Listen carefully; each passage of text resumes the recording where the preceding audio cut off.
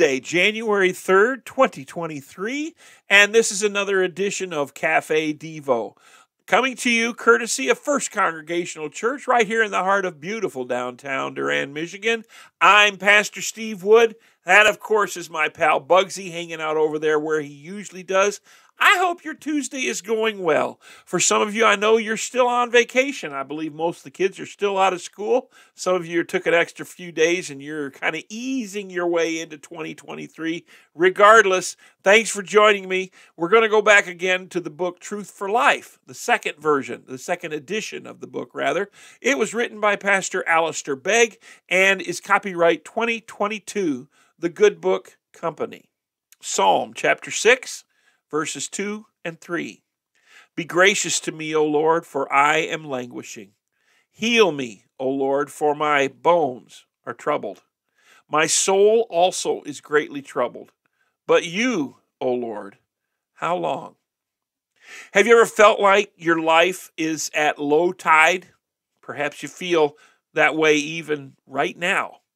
Sometimes we sense that we no longer have the spiritual vitality we once had. Either our own sins or sins committed against us or by others have sapped our strength. Dark clouds can overshadow faith at times. What was once a devoted zeal has become a distanced formalism. And what we used to enjoy, we now merely endure. Such feelings may barely register at first. The waters seem to recede slowly. But the next thing you know, you look down and see the bare ocean floor. The ship of your faith has run aground. When David wrote Psalm 6, his soul was at low tide. He was stuck in despair. He said, I am weary with my moaning, Psalm 6:6. My eye wastes away because of grief, Psalm 6:7. David's experience shows that it is not abnormal for us, even as believers, to feel overwhelmed by sin or circumstances, be it our own sin or the sin committed against us. But hope for a higher tide remains. David pleads for God to be gracious to him. Turn and deliver my life, he pleads. Psalm 6:4. Living this side of the cross, you and I know the ultimate source of that deliverance for which David pleaded. There on the cross is the mercy without measure. At Calvary, God canceled the record of our sin and shamed our spiritual enemies. Colossians 2:14 and 15. Yes, Christ's cross confronts us with our guilt and brings us to our knees. But the grace and mercy that God lavishes on us there also stands us up on our feet.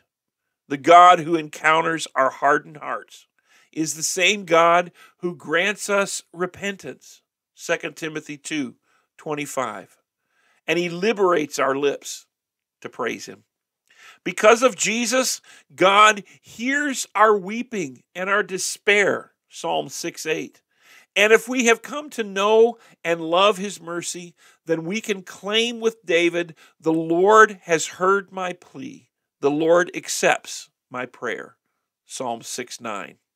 We come to him, we cry to him, we commit ourselves to him.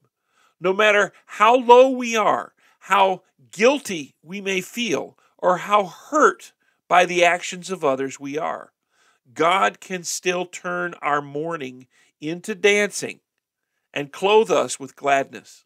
Psalm 30:11. God does not guarantee that the tide will come rushing back as soon as we cry out to him. But hope is never far off for those who trust in the Lord.